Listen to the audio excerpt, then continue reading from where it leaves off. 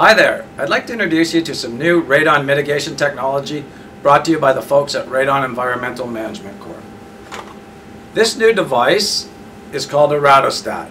It's ideal for both residential and commercial applications in new build and existing construction scenarios. It functions much the same as a thermostat in that when it detects an elevated level of radon of 150 becquerels per meter cubed or higher, it pilots the air handling system. In a commercial application, it would connect direct to the rooftop units. In a residential application, it's ideal for HRVs or ERVs. Once activated, it pilots the air handling for 20 minutes and then shuts down, as long as the radon level has dropped. If the radon level is still high, it will continue to cycle until the radon level drops.